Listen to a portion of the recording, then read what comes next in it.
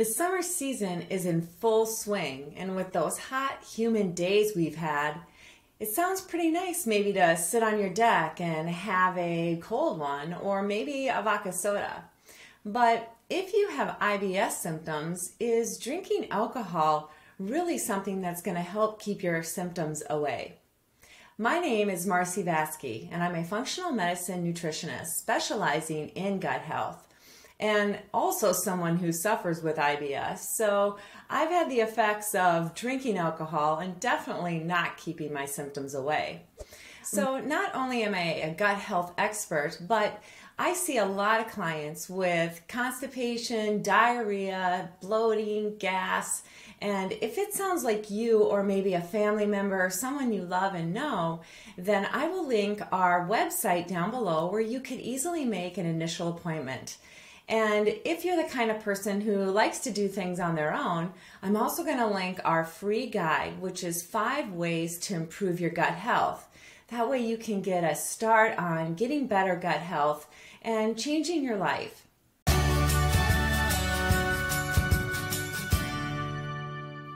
Now we know that alcohol does irritate the GI tract and causing diarrhea or bloating or abdominal pain for even people who don't have gut issues or IBS. So for those of you who do have IBS, alcohol may not be your best friend. The reality is that alcohol disrupts our microbiome. Our microbiome is made up of trillions of bacteria that help support our immune system and help support neurotransmitter production that send messages to our brain via the vagus nerve.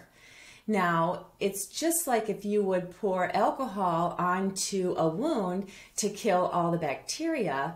Drinking alcohol does the same thing to your gut. Now, on top of alcohol killing our bacteria and our gut microbiome, research suggests that symptoms worsen after a period of drinking. So symptoms like the bloating, the diarrhea, maybe extra gas, or just plain old abdominal pain. Now, outside of killing our good bacteria and our microbiome, what else is alcohol really doing to our digestive system? Now, alcohol affects our digestive system in many ways.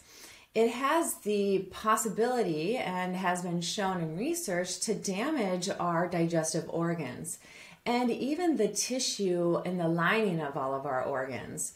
And that's simply even not only heavy alcohol use, but even moderate alcohol use. Now, damage to the lining of the tissues in our digestive system can lead to leaky gut as well. And so having IBS and having leaky gut, now you're really getting your digestive system into a pickle and likely will have many more symptoms. Alcohol can even weaken our esophageal sphincter, which brings us or gives us the symptoms of acid reflux.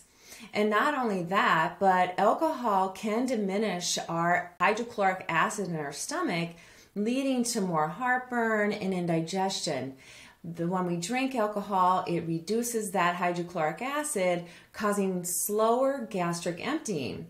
So you have a drink or two, and then you eat, and you kind of feel like, oh, I have some indigestion or reflux. And this is why, is because the alcohol is really causing your digestive system to slow down, creating a lot of symptoms. Now, if you struggle with more gas and bloating, what is happening is that there's malabsorption going on in your small intestine. So the alcohol actually decreases the absorption rate in your small intestine, where we do a lot of that metabolism of our food, and especially carbohydrates. The carbohydrates will not be digested properly and interact with the bacteria in our large intestine, creating more gas and bloating. So you can see that by having even a drink or two every day will slowly harm your digestive system. And even if you're one that doesn't have gut issues now, if you're constantly consuming alcohol on a regular basis, this might be something you end up with in years to come. And even in the interim, if that's, if IBS doesn't show up for you, you're still having effects from that. And maybe some of you have noticed that after you have a couple cocktails, you get a little bit more reflux, or you feel like food's not digesting, or you do get more bloated and gassy. If that's the case, then I want you to really think about, do I need the drink or not? And use it, be wise about it. And if you are someone who struggles with IBS, I'm sure you're working every day to limit your symptoms by trying to get enough sleep, eating the foods that don't bother you. And if you tend to end up having a drink at the end of the day, or maybe it's just a few times a week, you're really stalling that process of letting your gut heal and getting to a place where, your digestive system works efficiently and effectively. There was actually a study completed in 2013 where it took 166 women between the ages of 18 to 48 compared to 48 women with no IBS. So the 166 had IBS, the 48 did not.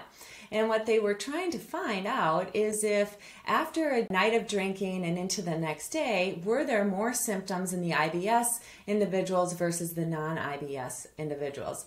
And I'm pretty sure you can guess what I'm going to say is that yes, for women that had IBS and had a night of drinking, the next day their symptoms were much more elevated with more bloating and more diarrhea and just abdominal cramping. Now, of course, we can address, what kind of alcohol is even going to be better on IBS. And I get this question a lot from clients, if they're going to drink, what should they be even having? And while I just explained above that alcohol does us no favors whatsoever for our digestive system and obviously for the rest of our body, but if there's occasions where you're going to have a cocktail, what's going to be better? And so things that are alcohol that tends to do better for people with IBS would be sticking to clear alcohols. So things like vodka or gin or tequila, and then mix them with non-carbonated beverages and definitely no juices. Worse things will be, the dark liquors or beer, carbonated beverages, seltzers, things like that. Because of course those are going to induce a lot more bloating and gas. And so if you're going to choose to have a cocktail every now and again, or just on special occasions, and you do have IBS, stick to the clear things. Make sure you have a drink some water, and just be mindful about it. Because really the answer to our question today of can I drink alcohol with IBS really comes down to a personal decision. As I mentioned and talked about, we are going to have symptoms if we have alcohol and we have IBS. But sometimes, like I mentioned too, if it's a special occasion, you know what you're getting into and you're like, okay, well, I can deal with the symptom for a day, then that's your choice. But I think in the long term, if you're really trying to heal the gut and trying to get to a better place with it, really eliminating alcohol from your diet, from your daily life, week, month, year is definitely going to be your best bet. And so I hope this helped you kind of come to a decision on what you want to do about your own gut health if you are struggling. And of course, if you are, we're happy to help you at Oswald Digestive Clinic. Easy to make an initial appointment on the website that I've linked below. And we can help you get to better gut health, leading your best life.